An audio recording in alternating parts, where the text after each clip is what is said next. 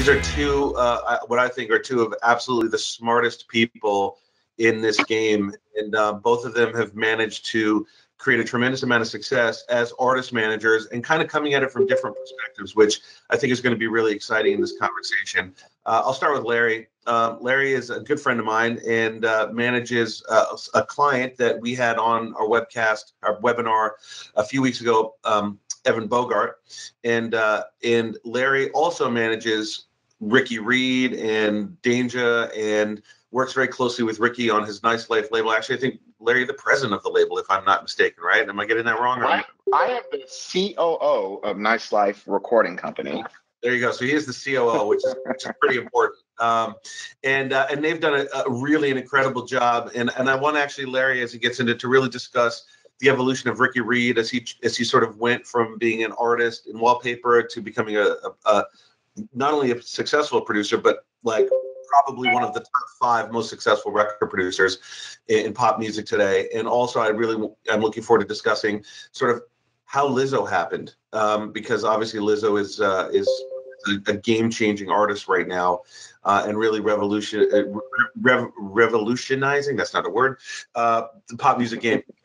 And then, so that's Larry. And then Brad, this is actually no word of a line. I'm going to simplify it a little bit more. Brad and I met on a goat field in Israel, basically. and we really quickly and just developed a friendship and a mutual respect for each other.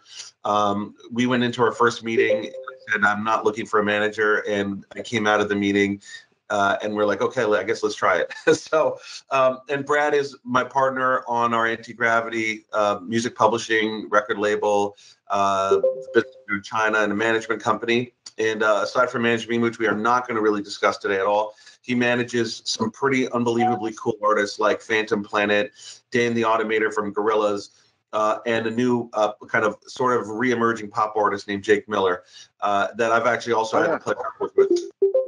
So Brad and Larry, welcome and thank you very much for helping us and participating today. Hey, thanks for having me. Larry, do you want to do you feel like you want to, can you sort of outline a little bit more your roles and your sort of day-to-day and what you do and a little philosophy maybe? That's so much. Brad won't get to talk if I say all of that because I won't stop talking. I moved here it'd be 18 years in August, kind of to manage my best friend. So I felt like I was one of the first homie manager guys that came out here to LA to try to make it happen with his best friend. And it actually kind of worked out. I mean, I lost a friendship. He got really rich. And then I haven't done so bad for myself. So I feel actually pretty good about it. And had a little bit of heartache with losing him and, him helping him connect to Bruno Mars. And then Bruno became Bruno Mars and they got, really successful. And, that's a difficult pill to swallow. But I think every great music person, if you're a manager, songwriter, producer, marketing person, whatever, you have your music business experience where, it's probably a little tough, probably have a little heartache, but you learn from it and then you grow and then something great happens because you're able to take that experience from what you felt you've lost to gain for the future. So that was mine. And, for a while there, I was really, really bitter that it didn't work out, but, very happy for Philip, who was my guy.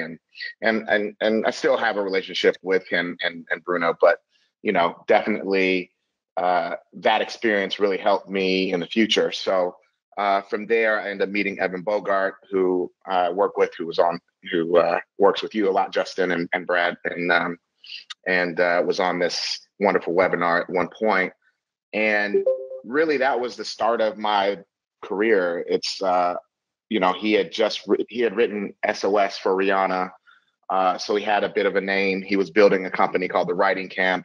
They were starting to sign writers, which was, something that writers and producers did. You obviously had Dr. Dre, you had, Pharrell and Chad, and, those crews of people were doing this. But I felt like, during that time, it wasn't as widespread. I think now every writer and producer feels like they should and they can. And I think because of the way this business is now and how entrepreneurial it is, I think it gives the opportunity to do that more. So I'm going to say that Evan and his team was very early on and this idea. And so I was managing him and kind of running that company for them. And then that introduced us to Ricky Reed, who then Evan signed to Records and Publishing. I was helping him with that and helping Evan with that and really involved. And then when Ricky's manager, as I call him, I'm the manager, but his best friend passed away from leukemia, I kind of took over and started we started our quest to get here.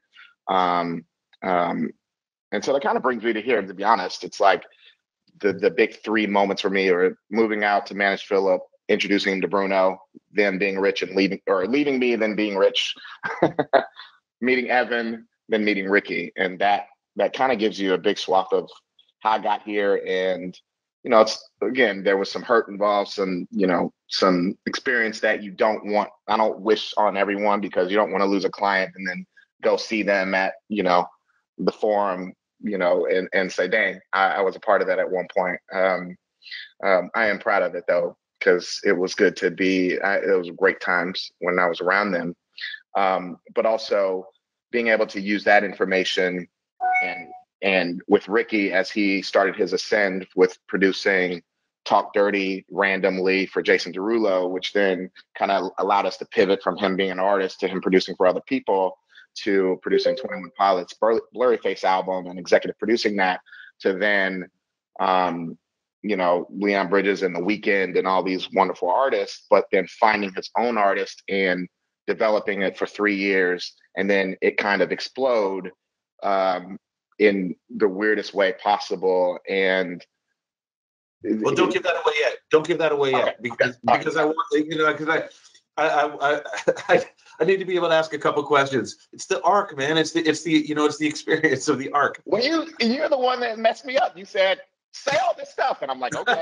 No. It's great. It's great. I appreciate it. But I want, I think it's important to kind of get into that, because I love the Lizzo story.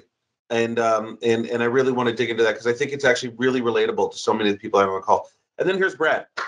So Brad comes at management from a little bit of a different perspective, because Brad, you worked in the label system as an executive. You worked as a publisher as an executive, and then eventually you ended up kind of going over to Rock Nation as an executive manager, and now you're kind of doing your thing. So maybe give us a little discovery of your journey, if possible. That'd be amazing.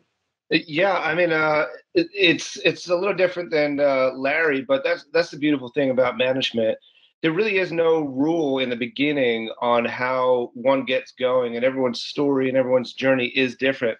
So, yeah, indeed, I started as a label A&R, working up the ranks at Sony Music, and working with artists back in the day like Good Charlotte or the Madden Brothers. Band, and then Phantom Planet, which I'll come back on. Excuse me. After a little bit of time, I left the company to start managing an artist that her album actually never came out, but I signed her to Epic, and ironically, I showcased her for a number of publishers. And Justin's 3 publishers ago, BMG, the original BMG, said, hey, look, she's great. We're not going to sign her, but we want to offer you a job, which I wasn't looking for.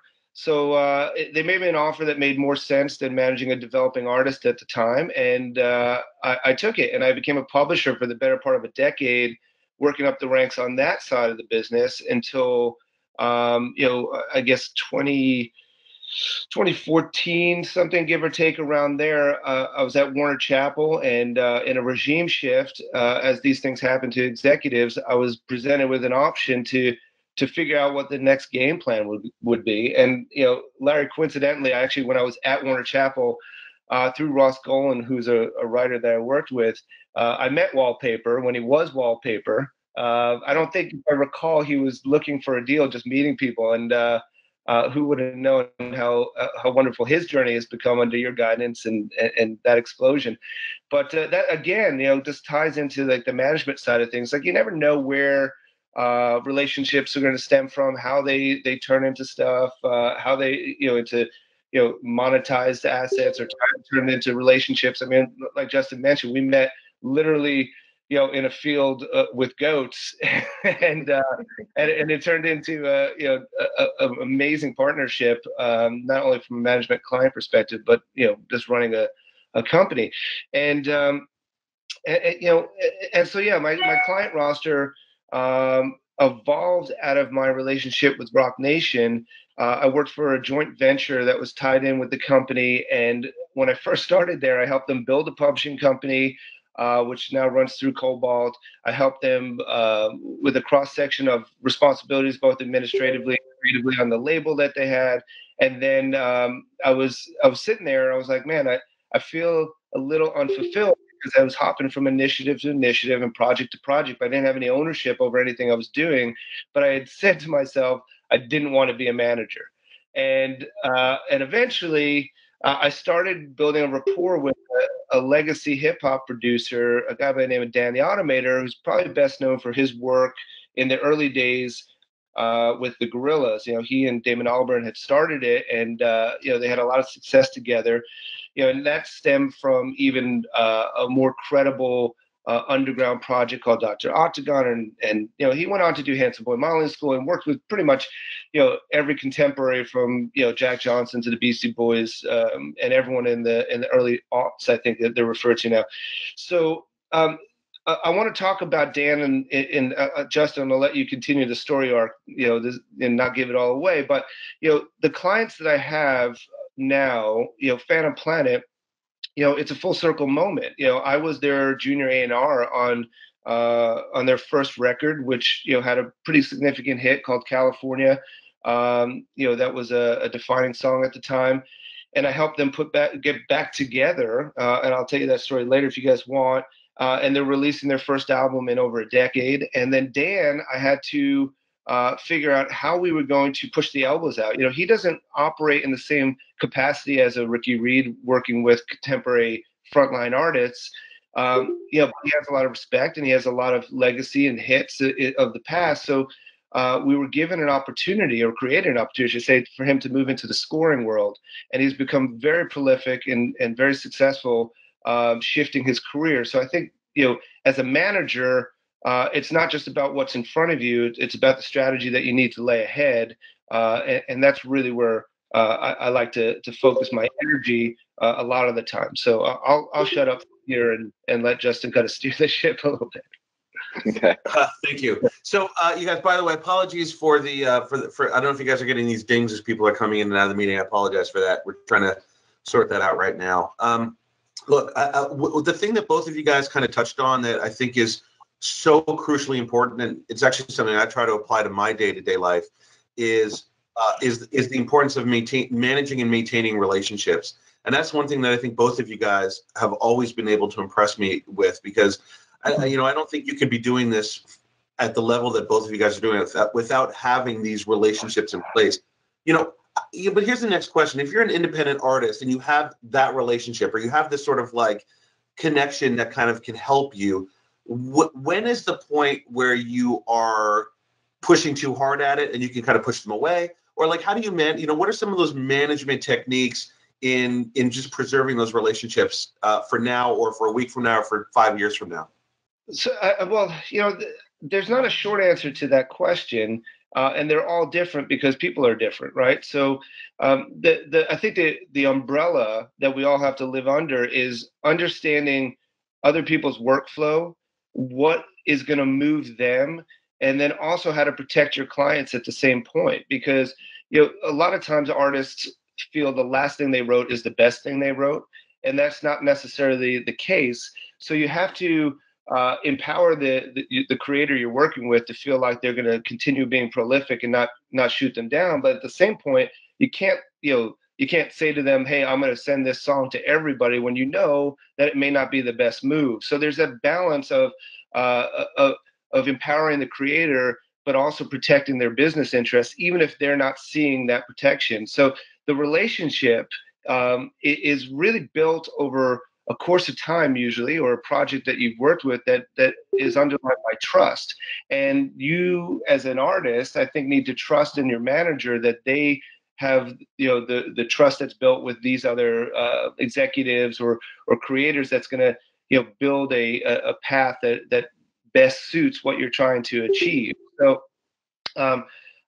really, when talking with different executives or studios or creators, whoever it is, I'm fortunate to have been in a spot as of Larry to have been doing this for a period of time where you're able to navigate personality and get right to the core of it, but at the same time, we're living and breathing in this relationship on a daily basis, and there's the trust there. So I think that might answer your question, Justin. I like that, because I think protecting is a big one, and I know that Larry and I, when we were working together, this was a big thing for you too, right? Which is sort of like the concept of, like, I know you like this song, but this song might not be as good as you think it is, and so sometimes you actually don't reach out to protect your client. Would you say that that's a fair assessment?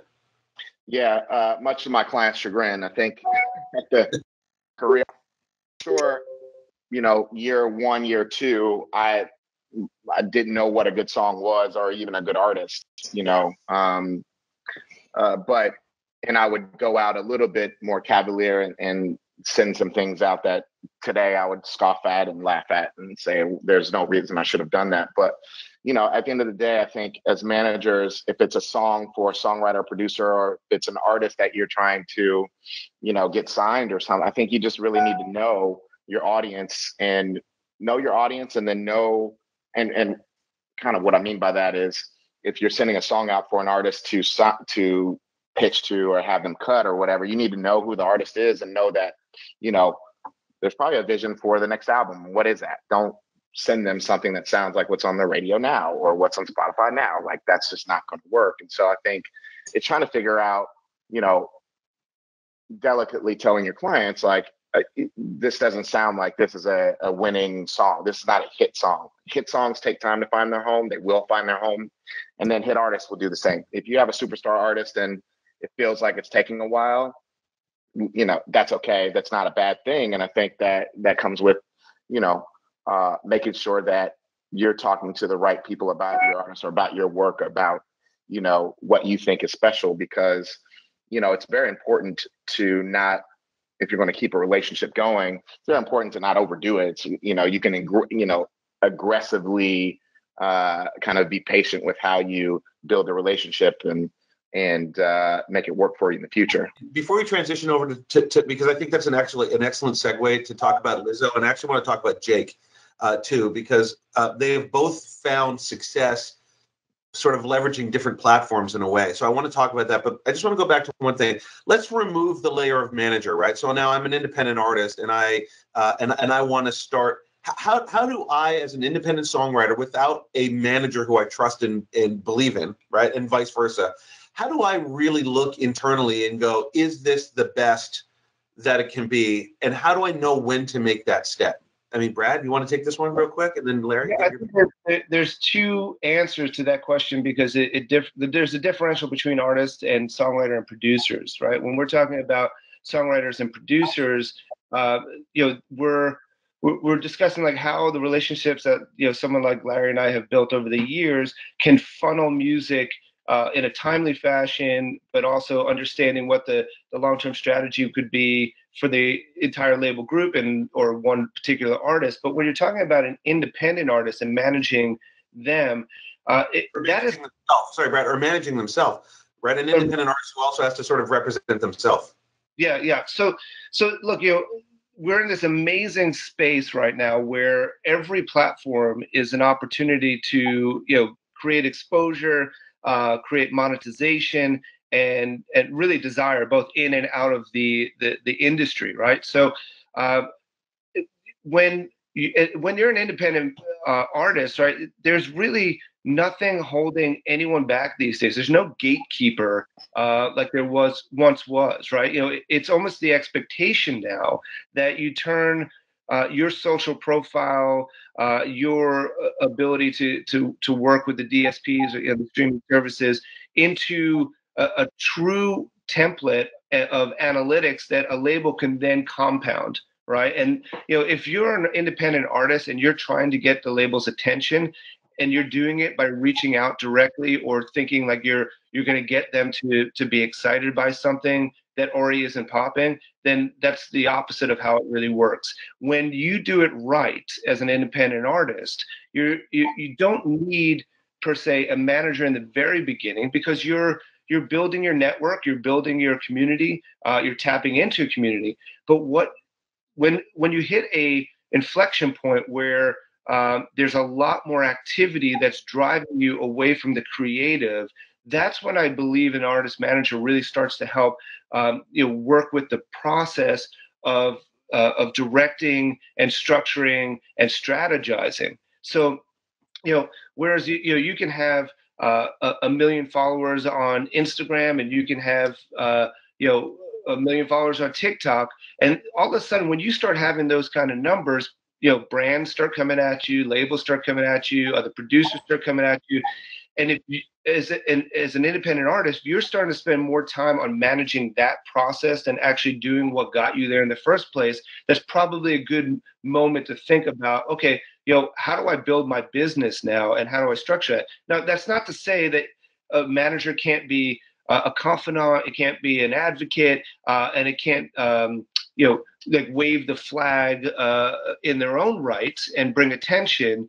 But ultimately, a manager's role is going to help structure, build, compound, and strategize, and not just do the work that independent artists actually need to do for themselves now. It's hard enough to create music, and it's super hard to build profile in a social community, but there's no manager, or there's no digital marketing company, or there's no entity that's going to say, I could do that for them. That responsibility now sits on the shoulders, for better or worse, with the independent artist. And then as that grows, you start thinking about, okay, how does the manager, start to expand my world and build my world with me, opposed to having to do it for me. It's interesting. I just wanted, because one of the things that I think, this is not meant to be, I'm not meaning to tap myself on the back here, but one of the things that I think is consistent with all of your clients, Brad, and all of your clients, Larry, is that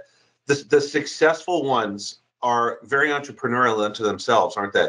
Like they're the ones that are pushing, they're in effect pushing you, right? And we've always said this: you can't work harder than your artist.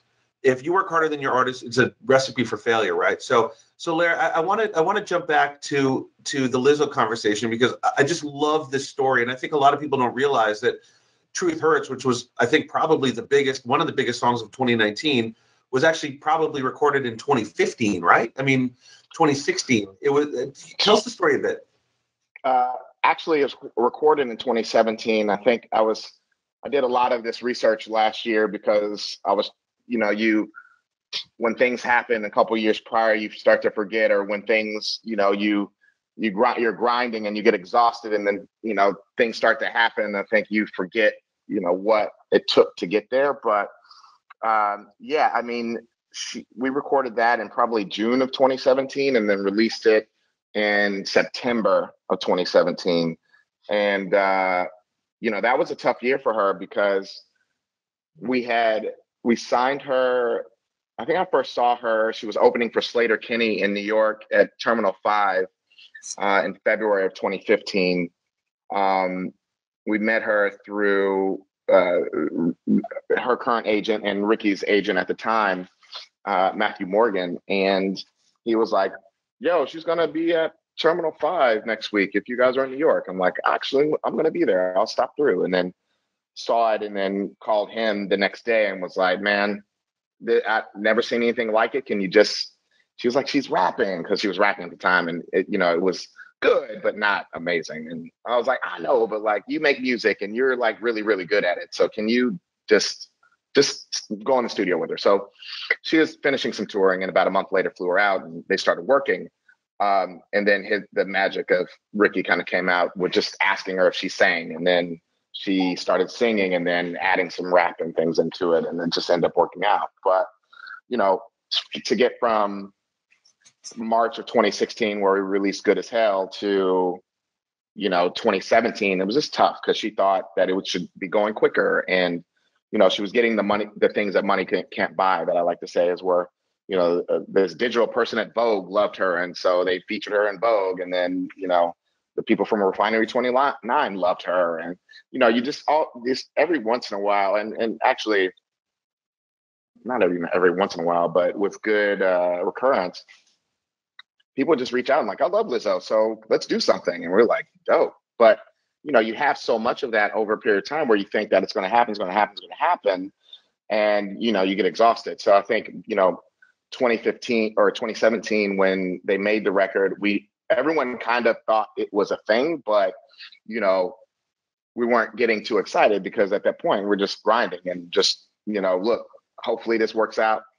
If it doesn't, we're going to keep going. And so, at our shows after it was released, her fans would be going crazy, but, Spotify, it wasn't taking off at Spotify. The things that, are equated as hits today or getting to the radios to be a big fat hit or whatever just wasn't working. Those metrics weren't happening. So, so then we ended up still grinding it out through 2018. She didn't release much music, but she toured a lot. She opened for Florence and the Machine. She toured with Haim. She did a lot of great things. A big Lollapalooza show. And then 2019, or 2018, I think one of the biggest decisions we decided to do was just make an album. Up until that point, we had done the EP and then released some singles, and it was just like, all right, bump it. Let's just make an album. She's doing enough that people will like it and, stream it and buy it. And so let's just get a body of work out there. We know that every time we put out music, this works out for this artist, and she levels up no matter what the level is. She does. Touring gets bigger. It's fine. So we did that, and then it all changed in April of 2019. And that was paired with a big sync that no one made it, there's no fanfare about it. It was like, oh, she got a sync coming up. Cool. Like, it was just business, right? It was just business. It was just straight business. It was like, yeah. Because she has so many syncs, this isn't the normal artist where, you get a few things and you're excited. Like, this is somebody that had Cadillac commercials and Acura commercials all the time. There wasn't, it was really we're used to it. So, all right, another sync. Cool. Hopefully, that continues to put eyeballs on Lizzo. And that business was very, very, very, very helpful to get us to this point. But it just so happened that she had her second weekend show at Coachella. And the Friday before, she was on that Sunday. So the Friday before, she released an album and had that film come out with the sync of all syncs, which just showed what an experience at a Lizzo show or an experience listening to Lizzo with your people should be, and what really drew folks to Lizzo. And so having a girl broke up with a guy and her homegirl come in rapping and like going crazy with her to a Lizzo song was the experience that you would get at a show. So if you hadn't seen a show, you saw it in that, in that scene. And that's what changed it, because the song is amazing. You saw this like, whoa, I want to, I want to do that with my people. Okay, cool. And it just kind of took off from there. And, like 20 months later, right? 20 months later, basically. Yeah, exactly. And it was funny because a couple days after it was like, I don't know if that Sunday, because the song and the film came out that Friday. I don't know if it was the day of the show or maybe Monday. We're like looking at Shazam and Truth Hurts was Shazamming #1 in the US. And we're like, what's going on? Now she had a little bit of a blip of success on TikTok with songs, and Truth Hurts had a little moment. So, and it was a couple weeks prior. So we're like, oh, maybe it's going crazy on TikTok again. But no, it was this film, and everybody's like, okay, all right, what are we going to do? And I'll never forget, Julie Greenwald was like, we're chilling. Sometimes these things go away. So let's relax. We're not going to just do anything hasty. We've got a plan. We're already, promoting Juice at radio. We're like, we're doing fine. No one, freak out. And then a week goes by and she's like, nobody freak out. We're still good. It's good to see that it's still there. It's like, and we're like, what? This is the best thing that's ever happened to us. And you're talking about chill. And she's like, yep, just relax. It's fine. And then the next week it was like, whoop, we're pivoting at radio. We're impacting, Shazam's still going crazy. And then the stream started happening. We made some calls into Spotify, like, look, you see what's happening, right? And they were like, yep, we're on it. And then, next thing we know, we're charging up the charts. And then, you know, I'm like, cool, this is going to be a top 10 record on the Hot 100. Woo! I'm like, you know, this is tight, you know. And then that's when I kind of saw a record label go to work where they're like, nope, it's going to be a #1 song. And then they're like, we're going to do this. They had this whole plan. And I was just like, wow, okay, this is what a major label is for. When it's time to make money and make a star a star, you got to have one. We've always said, I mean, major labels, don't expect them to help you go from 0 to 60, but they can pick it up at 60 and, you know, take it up to 5,000. 3,000. Yeah, right. It's like, I've never seen anything like it. It was a very, very crazy experience. And I love sort of, you know, the part that you're kind of almost in a way glossing over is the ability to sort of leverage these successes kind of one on top of the other, right? And then kind of being like, oh, well, if this happens and this is good, let's take that and let's use it. And you also touched on the fact that I knew that, but I'm not sure a lot of people knew that Lizzo was doing just fine in film and TV. You know, I mean, she wasn't Lizzo like she is now, but, you know, she had a nice life, no pun intended. She was living well. She was making money, but you know, she really used that as a launching pad to what has ultimately become one of the most sort of important artists in pop music.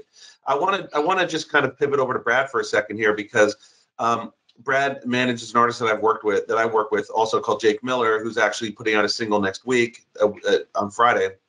But I like him. Yeah, Jake is great. We love him, and the new record's really, really exceptional. I think the executive producer was pretty amazing on this project, if I remember. But what I was going to say was pat yourself on the back. My back is so far away.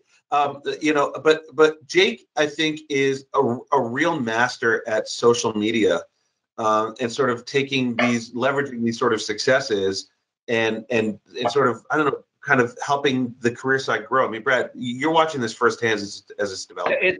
It's a pretty remarkable. Like I was saying before, it's an amazing time for independent artists and artists in general, just to express themselves in various ways on different platforms, right? So, Jake was signed through Warner Music a number of years ago, and like many artists, regime changes and timing didn't really work in his favor, and eventually it became a soured relationship, and he was dropped.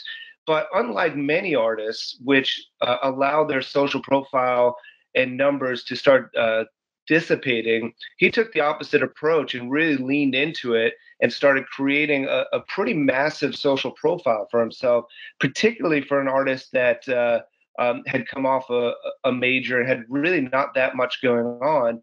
He regrouped. He released some independent music. He teamed up with the which is now the Orchard. It was Red prior, to utilize their label services. But ultimately, his entire social profile was what was driving his fan engagement, both in a tangible sense at shows as well as online. So he's still not now, but he plays between 1,000 cap, 1,200 cap rooms, and we're looking to push the elbows out. But the online, the similar, it's not similar to Lizzo in the same sense where she was having success before she blew up as an artist, but she found a path that was creating revenue and creating a structure that allowed, when everything and all the timing worked out, allowed her to blow up. And that's really the path that we're taking with Jake now. He took a minute to kind of regroup on what his sonic approach was going to be, and has along with Justin, created a sound that is defining what his EP and album's going to be, and he does have a new song dropping next week. But remarkably, during quarantine, when so many artists were kind of figuring out like how to keep things fresh, build content that wasn't the same as everyone else, he took a very novel approach, and hopped on TikTok. Right, he never really spent any time on the platform whatsoever, and he was like, "Look, man, like I got time, and I'm gonna make these quirky home videos," and they blew up. And he was able to migrate, obviously, his big social profiles from other platforms onto the TikTok platform. But he went from not having any posts to doing a series called Quarantunes, which now has him, I think, around 600,000 followers in 4 weeks. And he really took the opportunity to then translate that into a more outward platform, off-platform, perspective. And he ended up on Entertainment Tonight with a huge segment promoting his new single, Wall Street Journal, BuzzFeed, NBC, Fox. He was able to really, along with our PR team, translate that into a new medium. But it all started with him really leaning into fan engagement and his ability to connect on socials. So I think the first video that he did on the platform is somewhere around like 8 million views at this point. And look, even if a small percentage of that are interested in him as an artist further than these novelty these songs, that's a good chunk of people to go and stream stuff. So we're doing that right now. So his single is going to premiere with on people.com and then go wide next Friday. And if we're fortunate, we'll have the same success that Larry's team has had with Lizzo. You said something really interesting that I think is so relevant. It's easy to look at somebody like Jake or Lizzo and talk about fan engagement, right? Let's say it's easy to talk about that. But I also think that fan engagement works if you are playing to 50 people in a club, right? I mean, like, I think the philosophies are still similar, don't you think? And it's just about building and growing that fan base over time. Yeah, 100%. Larry, I know you're going to say that. I just want to jump in one quick. When I was a really young A&R guy at Epic, and we were working with Good Charlotte, right? Good Charlotte, I mean, this is going back a number of years ago, but, to your point, Justin, the reason why they ended up having a lot of success, particularly on their second record with Lifestyles of the Rich and Famous, was because when they would play like, Butte, Montana, or Des Moines, Iowa, and there was 36 people in the room, they spent the entire evening hanging and talking and communicating with them. And then, the next time that they would go back, those fans would tell their friends, and it was the traditional story. So yeah, I think, whether it's a digital landscape or it's a physical one, which is going to be challenging for artists these days, every last person in the beginning, truly does matter. Yeah, I mean, look, you don't get to millions and millions of followers without you being able to engage 2 or 5 or 20 or 100.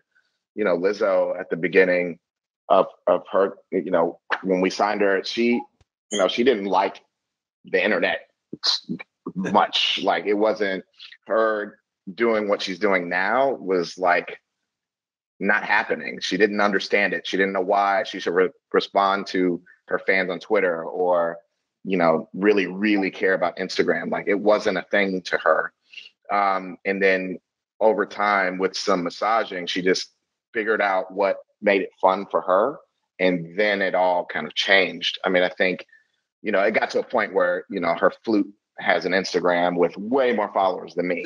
And I don't know how flute does that, but, I asked her, I was like, why did you, because she created it, I think, beginning of last year after she did Ellen or something.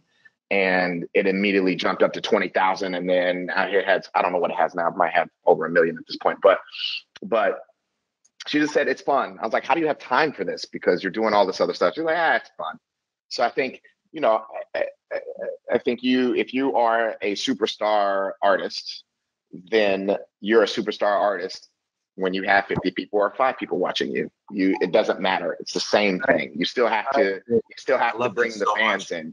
You still have to convince people to like you. I say this all the time. It's like, to clients and to artists that I'm working with, it's like, the time is, we need to love the music, and then we need to get millions of people to think that we're right and then love the same thing that we love. That's all you're doing. You're just trying to make some great music. And I will say this for anyone who's on here, a songwriter, producer, artist, or whatever, make the best music you can make, do not, I'm going to take a little word from Ricky. He did a music business worldwide interview the other day, and he said something really poignant, which was in his career, he started to have success once he started to make music that he just believed in and loved. And, you know, as opposed to, I'm going to make pop songs. So that's how he felt about it. Cause he was, you know, Wallpaper, his band was, you know, satirizing pop music. Like he was making fun of it. It wasn't about him believing that he's a pop artist. He was just out there talking shit, really. And, you know, and I think when he started to really make money is when he put his heart and soul into making the music. And it didn't matter if it was pop music or not. It was just great music to him. And so that's when his life changed. And, you know, he just kind of has dived into that. So at whatever iteration and chapter in his life we're at now, he still feels the same way. And he's just having more fun and digging deeper and, you know, building relationships with other writers and producers that he thinks are creative and cool to keep him creative and cool. You know, he knows that he can't have all the ideas all the time, and he collaborates really well with others and tries to find new and cool people that are awesome. And then it's been great. And that's how he continues to evolve himself. Like at the beginning, I mean, you know, I think Evan's on here when Evan signed him to publishing, you know, we would kind of listen to music and it's like, this is dope. And then like, I feel like every few months, just like, whoa, okay, yeah, this is it. Okay, cool. And now he's the producer's producer. Like if you hang with him, he's just very intelligent, very poignant in his thoughts. He's like super creative and just the nicest guy. And that's what's gotten him this far, you know, and that's why he can create, you know, as he says, create spaces in the studio for the artists to be, you know, artists to be comfortable and let their hair down, so to speak. You know, I think that's a good point. You know, it's regardless of where you are in your career, it's either you catch up to it or it catches up to you. And when you hit that moment, you know, not only the creator will know, but everyone around you will know, right? It just feels just so much more, you know, relevant to the moment than trying to do something because someone else is doing it. So I think as a manager, you have to kind of work through the progression at times of, you know, various phases or states of people's careers, because that could happen on a couple of different runs. You know, that could happen 2, if you're lucky, 3 times when you're successful. And, you know, there's in-betweens where, you know, you have to find that moment again, like you're catching up to it or it's catching up to you. And that's the philosophy I take with my clients, you know, with again, like Dan the Automator, you know, he had his run in the early, you know, aughts with you know, with a number of different projects, including his own artist projects. But, you know, how do you recreate? How do you build a new strategy for someone that's already seen success? And, you know, for him in this case, it's primarily in scoring, although he is still doing producing work and performing and DJing and so forth. But yeah, I think as a manager for a producer, songwriter, independent artist, assigned artist, you know, how do you help them recreate and get to that inflection point of like, all right, I hear this is working for me, and now it's going to reverberate and work for others. You know, that's part of the journey. One of the things too that I just want first thing, guys, please, we're starting to get some questions. Please continue putting your questions in the chat. I also just wanted to again remind everybody, we're looking at helping organize and put together a MDIIO music library, and we'd love to talk to you about it and get some of your ideas, see if you think it's a good idea. We're pretty excited about it. So if you would like to participate in the conversation around it, just enter your email address into the chat, and Zan will be reaching out to you directly to sort out a time where we can all get back onto Zoom. I think it's a really exciting prospect, and we'd like to share a little bit about it with you guys. That's pretty much all I want to talk about right now. You know, one of the things that both of you guys have discussed here that I think is really important, and then I want to start going to the questions, is, you know, I think one of the key jobs that I see that makes a good manager is not only the relationships with their clients, but their ability to be truthful in those conversations with their clients, and also probably the most important thing is how do you tell your client? And imagine now you don't have a client, but you have to tell yourself, when do you say yes to something and when do you say no to something? Those I think are because both of those I think are very important aspects of pushing your career forward. So Larry, how do you determine what's a yes and what's a no? And is most things a no? Are most things a no? If it makes you feel good or bad, I think that's a big thing. Like there's many times things will come across my desk for Ricky and each client is different for, Ricky. And he's just like, nah. I'm like, that's actually kind of good, but okay. But, or I'm saying, I don't know about that one. He's like, yeah, and we've had conversations over the years because he got into this business because of the people, because he loves people and he wants to always build a connection with someone, an artist or songwriter or producer. And so if an artist would come up and, a label would say, all right, I want Ricky to work with blah, blah, blah, and, produce the album. And I would go to him and like, yeah, this could be cool. Cause I don't take him everything, but something that I think that he's just not going to look at me like I'm crazy, but like take him something. And he definitely took on an album in the last couple of years that I was like, really? And he's just like, nope, I love the person. I love the singer. And it ended up actually working out really well. I think he ended up being right because, not for the actual album, but for what happened out of that, the relationship that came from it and things that they did together after. But it's about the people to him. He would work with Tyler from 21 Pilots every day of the week if he could, just because Tyler's just such a great dude. And they're probably very similar in how they think and work, but different enough that it works really well together. I think that's just what it's about. So, dealing with him on situations, like there are definitely stark differences between how I present things to him for creative. So if he's going to make an album or produce a song or whatever, and then, if we're talking about a publishing deal, like I'm, very very analytical, and this is what it is. This is what you would make. This is what they want. This is, with those types of things, money and financing and that type of stuff, because, I don't want him to have any questions or if he does have questions, be able to clarify everything he wants. And then creatively, I think, okay, would he like this person,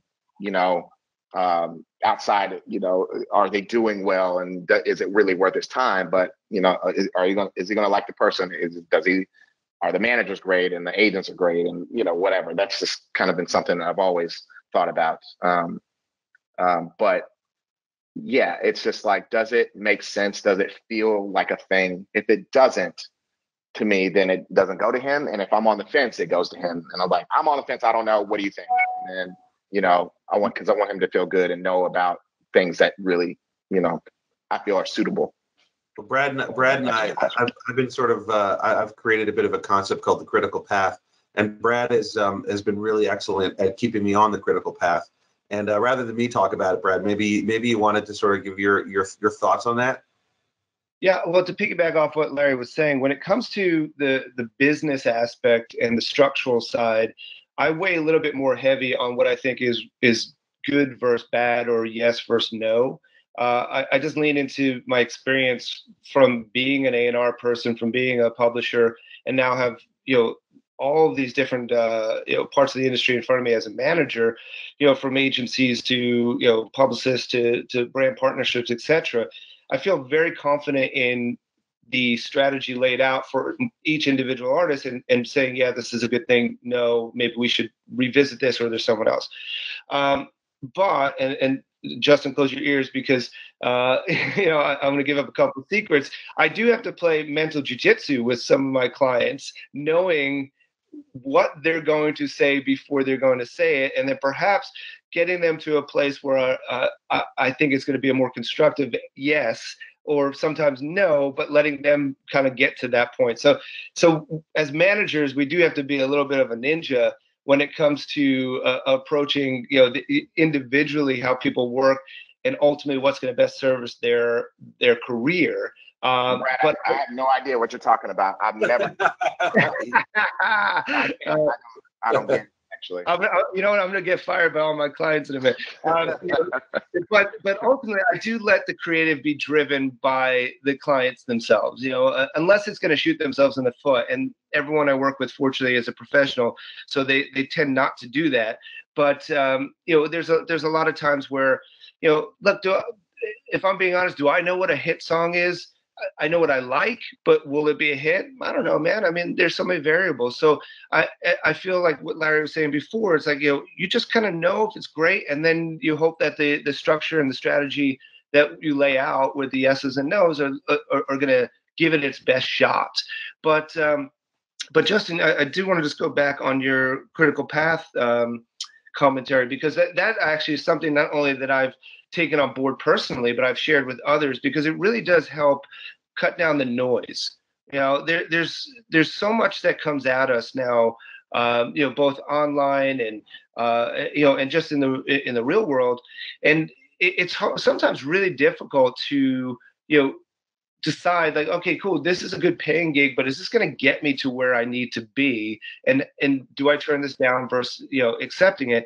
And ultimately, if it's not going to get you to the goals that you've set for yourself or that you've set with your team, then it's already answered itself, right? If it's just going to waste time and put a couple of bucks in your pocket, fortunately, none of us are struggling to pay our rent. But at the same point, it is important to realize, like, okay, cool, what is the noise and what is the sound, right? And you want to go where the sound is, because that's going to bring you to ultimately your goal. And I think that's in its essence, something, I like to think of most times in my career as a learning moment. And certainly I learned a lot working with Justin. Is, this is a learning moment for me, because there's a lot of times I'd be like, let's just keep going. Let's just keep going, and then wade through all of the stuff. And now I'm just much more strategic and strategy driven, and I kind of just sit back and let it unfold, and then decide which ones are the right things to go after. And that really is the critical path, I would say, Justin. Yeah. So thank you. You guys have been amazing, and we've talked for so long. And these webinars, I mean, at least to me, they always fly by. Let's try and hit a few questions. We have Zan up perched in her question tower, and she's about to hit us with some questions here. So hey, Zan, what's up? Hey, how's it going? All right, this one's from Dana. I'm a new artist, recently signed with a reputable sync agent to TV and film. What's your advice from a manager's perspective on breaking a new artist through TV film placements? You can't make it happen, I'll say. That is, I mean, if you're signed to that company, that must mean they feel like you're writing music that works really well for film and TV. There's not a lot. I mean, there are artists that have, music that does really well. Obviously, there are people that are, there are people now that are kind of creating these bands to make music specifically for TV and film. But, at the end of the day, if your stuff works really well, that's amazing. And that's going to give you a platform, hopefully, as your relationships build with the film and TV side of things, give you the platform to help break. Because over the years, there have been so many bands that have had, success in an Apple commercial, and then that, drives straight to, radio success. Republic has done that really well with a few bands and artists and things of that nature. So, look, it's, for me, has been very successful with Lizzo. And then I manage another artist named Kaylee47, and she has some of that. Her music is energetic and up tempo. She raps and sings and all this stuff. So there, a lot of brands and advertisers and films and television shows use her music. She has a big, hopefully it comes out in the fall, but they moved it because of the pandemic. But she has a Spotify commercial that we're like over the moon about, just because it's the way they represent the music, and it's just really well done. And then earlier this year, she had one of her songs was in the Gatorade commercial with Gabrielle Union and D Wade. So, I think certain artists, it works really well. I mean, sometimes, it can break an artist, and, sometimes it doesn't. Sometimes they don't gravitate to types of music, depending on the artist. Yeah, I think it just comes down to, in the beginning, to make sure it's not a shitty deal that you're signing up for. I mean, there are a lot of bottom feeding sync companies out there that, as a developing or independent artist, you need to be cautious of, That's not to say that all of them are, but you're exposed in the beginning part of your career to people who want to take advantage. So if you're going to do it, just make sure you're not giving away your ownership, or you're giving away obtuse amount of percentage. And as Larry said, it's great to have people believe in you. It's great to have people pitch it, but the sync world. There is a method to the madness. I mean, Justin is the king of it, really. But in the beginning part, that took a while to kind of craft and hone, and eventually he'll start mentoring others to, and he's already done that to some degree, others to kind of build into that capacity that he enjoys. But in the beginning, you just kind of hope that the sync does connect. If you get a sync, it's a win. Right. I mean, any exposure for your song is a positive exposure for the song. And then if it starts becoming a poignant one, then you might just kind of, get lucky. I mean, Phantom Planets broke their career off of a sync, being, the title track for the OC back in the day. And that launched their careers, both, as a band, but then independently, where, one of the guys is in Maroon 5 now. And, Alex was the musical director for Mark Ronson for a number of years. And it's brought the band back together. And ultimately, it was because of a sync. So a sync can change how your career path grows. And if you have a good one, it might speed up the process. But, just make sure that you check that the sync deal is a good one, because there are. I mean, I kind of want to jump to that, because we did discuss it. That was actually one of the reasons why we are trying to initiate a MDIIO music library for everybody. We don't believe that artists should give up control of their ownerships at all, and we also don't think that they should be giving up these absurd percentages to library companies. And so this is a huge aspect of what we're trying to build here, where into a MDIIO music library, where you keep the lion's share of your earnings, and you retain all of your ownerships 100%. So we wanted, it's kind of like what we've done in MDIIO, is we wanted to create something for the people, by the people, kind of, in a way. And that's exactly the way we're approaching this library thing. So that's what I wanted to kind of talk to you guys about. That was a very unintentional segue, but thank you for that, Brad. So this is the conversation that we want to have with you guys, because we think that we're actually about to revolutionize how the music library thing works, especially for artists. So we'll get into that conversation. That is not for now. Zan, I think we have a couple more questions. We've done such a good job talking that all of the answers have already been pre-answered, all the questions. This one's from Keisha. What's the best way to pitch a song, and to whom? Let's assume that they're talking about how do they pitch a song to an artist, and what's the best way to approach that. Larry seems like he's very opinionated on this matter. Please. No. I'm just thinking, because there's so many ways. Like, I think, it's, you have to have good relationships there, right? But it could, a song could get on Adele through a producer or a songwriter. You know what I'm saying? It doesn't have to go. Like, I don't think no one would ever say that she doesn't write her own music, because I know she does. But like, if you're working with Ryan Tedder and he's working on Adele, he could probably get your idea to Adele, right? Or, if you're, you want to pitch a song for Doja Cat, you can go through her manager or her label. Like, there's so many different ways to do it. I mean, I think for new people, if you can write, or you write a hit song, then it's about trying to get it to a label person, or maybe there's a manager that your hit song or hit idea sparks them to want to manage you, because they feel like they can take that and make money with you, and make you money. So it's an interesting question. It's like a tough question, because it's like, well, if you have a manager, then your manager will go do blah, blah, blah, blah, blah, blah, blah. But if you're doing it on your own, it's about just trying to build the scope of some relationships. And sometimes that can come from cold calling BMI, and that person gets it to a songwriter person, and then you become Ricky Reed, because that's what happened to him. One of my favorite stories, there's a couple. One is the song "The Middle," right? Like the famous the Zed song with Maren Morris. There's a really great video on the evolution of that song, which you guys should all go to YouTube and look up the making of the song "The Middle," because I think that's a really incredible story about how basically Monsters and Strangers, who are well known and have been doing this stuff for a long time. They got it over to Gray, who got it over to Zed. You know, and it's like there was a whole process to this to the collaborative nature of how that song became that song. Do we have any more questions, Zan? Yeah, this one's from Keza. Any suggestions for a manager that has artists and producers? What project management or campaign management team collaboration tools do you use? And then to manage releases and rights management. I currently use DistroKid, Songtrust, and MDIIO. You know, it's not a one size fits all. So if you're happy with the platform you're using, then continue. And if you're not, there's other options, I guess, is the most general way I can answer that question. We found DistroKid to be super helpful in putting out music, and their back end is really streamlined.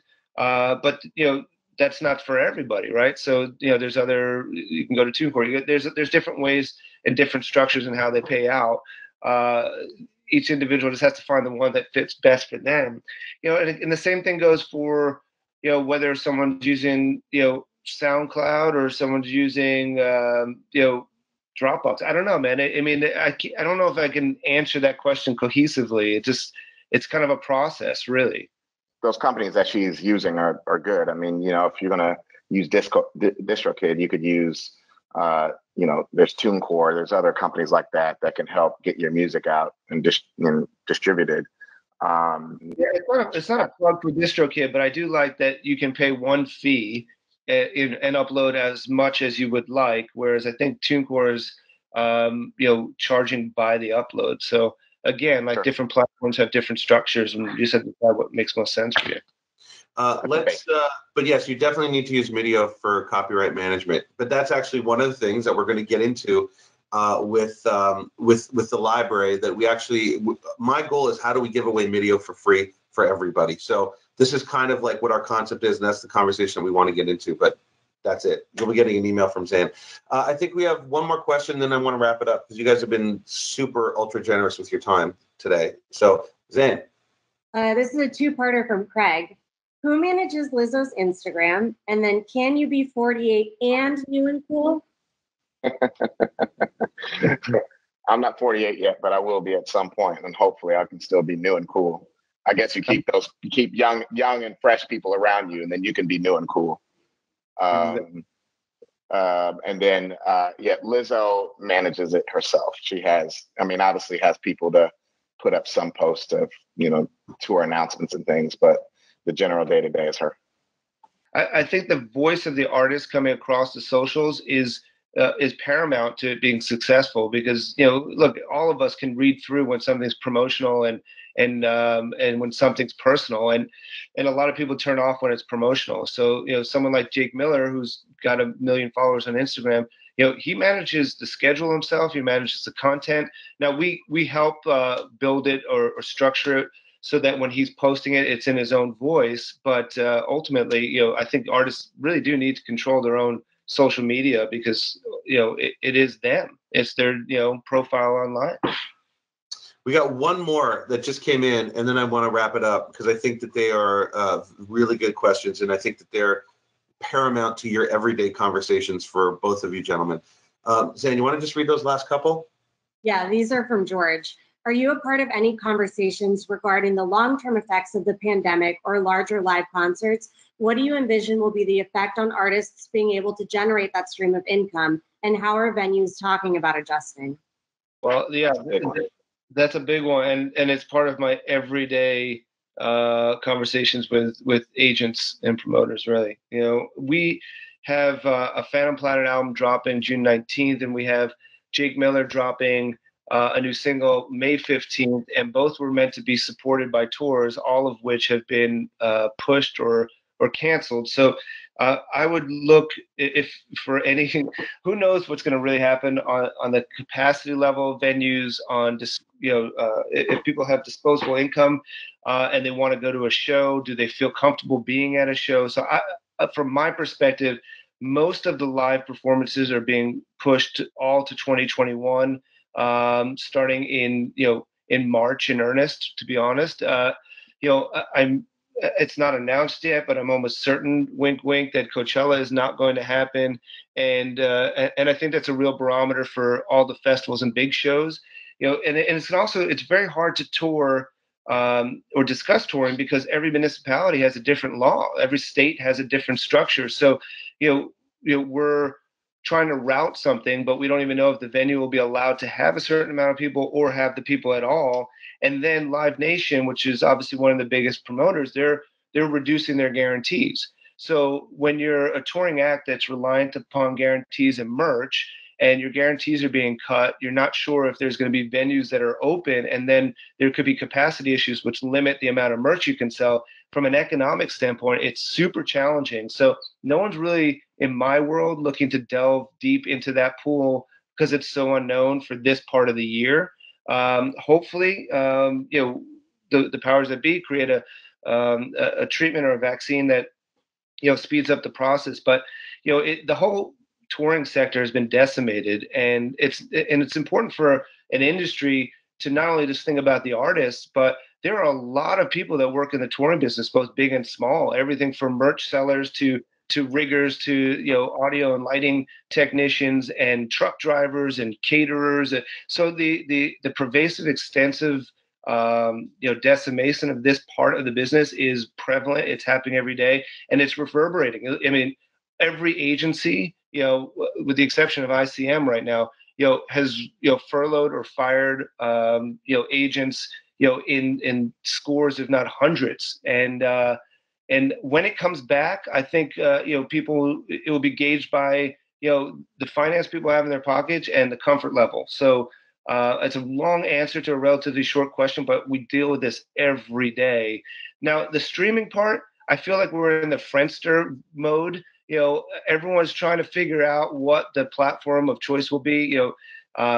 Zoom has become it for the most part with conferencing. When it comes to live streams, leaving the Facebook Live and Instagram Live and stuff to the side, it's a little bit different. When we're talking about paywall and structure, there's a few companies that are starting to rear their head in this space. There's StageIt, there's Veeps, there's a couple others. None have kind of gotten to that point where they're the go-to or the barometer. But I do feel the temperature of fans are starting to feel like it's okay to pay for live streams. I think Angel Olsen did $38,000 in virtual ticket sales just the other week. And ultimately, that was a huge hurdle to get over because no one wanted to be seen as monetizing a pandemic. And now that this is the new norm to some degree until it shifts again, I feel that fans are just starting to get to that point where they're like, okay, I may not go to a festival or go see a show, but I want to support my artist, and I'm a fan, and I'll pay for it. And I don't think that's widespread yet, but it's definitely moving that direction, and it's moving much quicker now than it was even 2 weeks ago. That was a thorough answer. Larry, do you have any thoughts on it? There are a couple things. One, did you guys see Mads Langer, the Denmark artist that had the drive-in show? He sold tickets, 500 tickets. Basically, he was on a stage, had a screen. I think they streamed the music through FM radio, and you had 500 cars drive in to watch his show. Obviously, it's in Denmark, but it's made press over here. I think it's in Forbes or something. But and Evan publishes. And Evan signed him to their company Camelot, and he's Evan is I don't know if he's still on the call. I don't know if I see him, but he's always been really great at identifying the right kinds of people to collaborate with. But we're not going to give Evan the credit of that he came up with the idea, but no, he definitely picked the right person. But no, I think you're going to find artists trying to be creative that way. I also saw that I think it might be a country artist or two are trying to find different pockets in the United States that that can have a show. Brad, you talked about the different municipalities that have different laws and how they're treating this. So, that could happen. And then, it'll be paying for live streams at some point, or some type of virtual reality thing, or it's going to be something to get artists to the next to the time where there's a vaccine and people feel comfortable about going to a show. You know, I also heard talk of, you know, some venues having a social distancing type of show where there's, you know, 15,000 tickets in a state or a stadium, and I don't think that's going to go anywhere just because it's just too much money to turn the lights on to have so little people there. I agree. I think that might happen in smaller venues where there would normally be GA and they'd put seats and then everyone has to sit in the third seat type of thing. But you know, to your point, Larry, I mean, like the hard cost of opening a venue doesn't change. You know, you still got to staff it, you still got to supply it, you still got to, you know, run it and pay the insurance and all that kind of stuff. So the mechanics don't change, and it's hard when you limit the capacity because you can only sell so many tickets, right? I mean, the one thing, Larry, I'd love to get your thought on this because obviously, you know, on the biggest end of the spectrum, we'd be remiss if we didn't talk about the gamification of shows. You know, obviously Travis Scott destroying it on Fortnite and Marshmallow even before the pandemic doing it. You know, I'm starting to see this translate. You know, I'm just going to be a little bit coy because I'm not sure if they've announced it yet, but there's, you know, like I said, Dan the Automator still has a DJ business in the kind of throwback hip hop or backpack community. And he was meant to do a show in October, which has since been canceled, and a festival. And now they're moving that onto, it's not Fortnite, but it's another massive game that the people who are using Minecraft, I'm just going to say it, would then go to a certain spot, and then there would be an entry to this festival within that world. And then however many people join, you know, the contract is based off of the people that enter into that spot in the game. So there, I think, is a much more forward thought process moving quite quickly about the gamification of shows and avatars and how that works. I love that. I mean, it's sort of like, you know, I mean, I think we're in a moment where the necessity is the mother of invention. I hate to sound so cliche, but you know, we all need to find ways to kind of redefine how it is that we do things and how we work independently yet collaboratively. And look, I know that we could probably keep going all day, and you guys have already been way more than generous with your time. I just wanted to thank you guys again. If you guys aren't following us on our socials at We Are MDIIO, I want to thank Curtis Stern, my partner at MDIIO.com, Zan Poca, who is the voice in the sky, monitoring the chats. I want to thank all of you guys for coming on board and being a part of these webinars. I actually can't believe how fast they're coming. I mean, I'm like, even last night I was talking to my wife. I'm like, oh my God, is it Friday already tomorrow? Like, it's crazy. So stay safe, Brad, Larry. Thank you so much for imparting your knowledge and wisdom on all of us. I always learn when I talk to you guys. And everybody, thank you so much, and look forward to getting an email about participating in our music library conversation. Stay safe, Brad, Larry. Thank you so much, you guys. Thanks so much. Thanks, dude. Bye, everyone. Stay safe. All right. Bye.